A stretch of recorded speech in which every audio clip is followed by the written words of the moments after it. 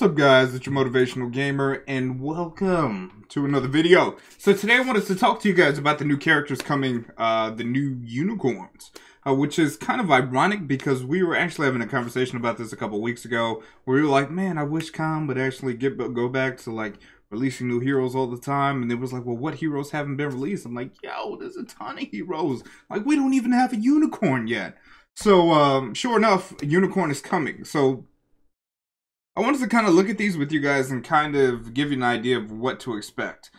Before we get into that, though, the thing that scares me about this character is that there's two shapes. I don't know exactly how the shape is going to work, but I'm assuming it's similar to like the samurai with like the sword, supreme Skywolf thing or whatever.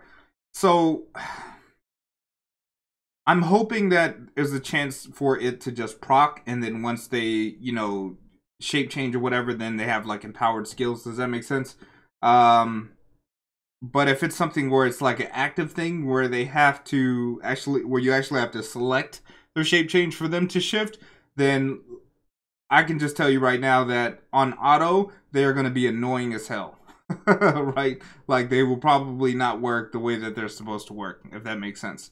So it's just one of those things. We have no idea. I mean, we got the rough translation of what the skills do. So it's just one of those things that we'll have to wait and see. I anticipate that since the downloaded data came out recently, the patch will probably drop tonight, or if not tonight, it'll probably drop early next week. So we're just gonna have to wait for that to happen. So anyway, let's talk about these skills here and what they look at. So shape 1 for the water unicorn Amelia is a 25% chance to freeze with the HP based damage increase.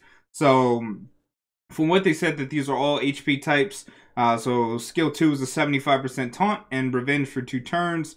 Skill 3, 2-turn defense buff if attacked, only activates once a turn. So if it's attack, it automatically breaks defense, which can be nice, especially if you have her like on an HP bruiser build with like some crit damage or crit rate. Now the shape 2, you get 30% less max HP and HP based speed increase. I have no idea. So I guess her speed goes up based on her HP, but she sacrifices 30% HP. Skill 1's the same. Skill 2 is a cleanse team and a 2-turn death buff. Skill 3 is 1-turn immunity for team every turn. Not sure if it's all, he says not sure if it's all teammates or just one. And then skill 4 recovers turn instantly. So I don't know, man. It's super weird. Like I said, it could be a chance to proc, right? So if like they shapeshift or whatever, then they'll use one of the skills out of the kit, I guess, and then instantly turn back. But I'd imagine that all the skills would have to share their own individual cooldown, if that's how it works. But like I said, I don't know. It's going to be really weird to see. But for the shape 2 of the water one, I mean, it's pretty OP to have if it is an AoE cleanse and then you have a 1-turn immunity. I mean, that's pretty annoying, especially when you pair it with the taunt and then the freeze on skill 1. So it basically turns from an annoying tank to a AoE cleanse, but they lose 30% of their HP, which shouldn't be too bad, honestly, if it's an HP build, because, I mean, you figure if you got her on 30k HP, and she loses 10k, I mean, she's still at 20k, and now she's a cleanser and gives immunity, so it's all good. Where would I use her at? I have no idea.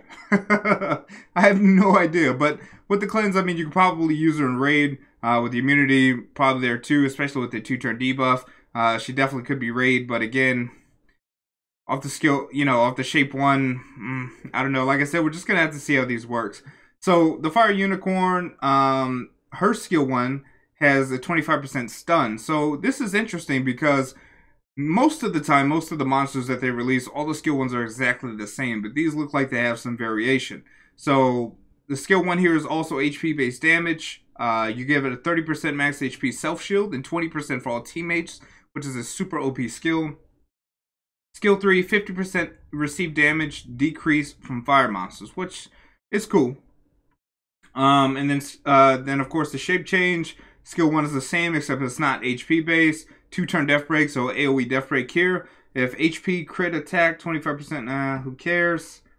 Okay, so if you land a crit, you get a 25% attack boost, which could be pretty annoying on Vio. Kit seems really, really basic.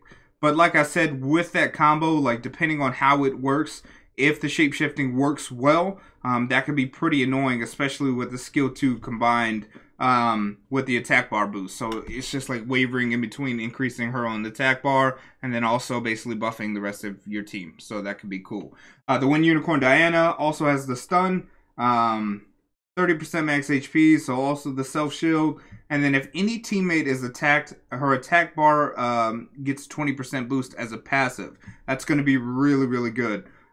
Could be really annoying. Could be nice for guild battle. And then with the self shield, definitely guild battle.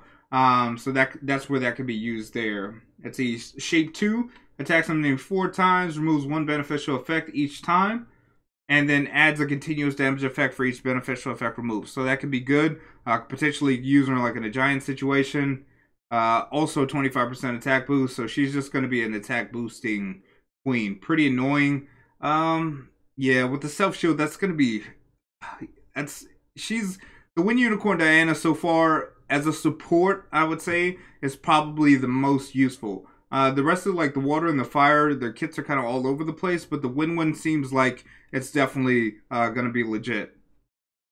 So Light Unicorn Eleanor, also stun, taunt, skill 3 for all incoming attacks to itself, 15% glancing chance, 50% less crit passive. So she's basically a natural tank. She has a team cleanse and an anti-crit buff for her shape 2 and 1 turn immunity. So pure support basically for her. Dark Unicorn, self shield. Oh, skill 3 is a 30% damage reflect. Oh my god, that's going to be annoying. And I know they're going to introduce a new TOA with these unicorns, so you guys just be ready for it. And it's going to be really, really annoying to deal with that. Okay, so 2-turn glance and attack debuff for all enemies for the shapeshift for the dark one. And then if hit with a crit, 25% attack boost. So mostly, I mean, from the looks of it, if all of these skills are the same, I'll post a link to this Reddit so you guys can kind of see it when you guys check it out. And I just realized that you guys can't see my face. Oh, there's my face. But most of these skills, they kind of just all look the same. Like I said, we'll have to wait and see how these roll and really how the shape-shifting works to determine how useful or unuseful these units will be. But at first look, they don't really look that OP. Like they're not really that game-changing. I mean, there's some niche situations that I've seen here that they could be useful for, or that you could potentially use them for, like the, you know, for instance, like the Wind Unicorn with the continuous damage. And stuff like that for like giants or something.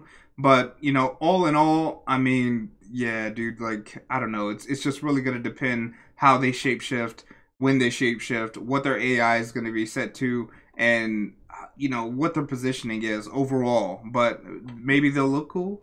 I don't know. Let me know what you guys think about these. I'll post a link to the Reddit so you guys can check these out for yourself. I'll post a link to the Reddit in the video description box, so you guys can definitely go here and check it out if you guys have not seen these. But like I said, let me know what you guys think. Let's talk about this. Let me know if you guys are excited for this, if these units seem like something that you absolutely would use, and if you would use them, where would you use them?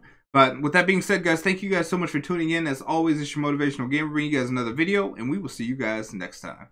Peace.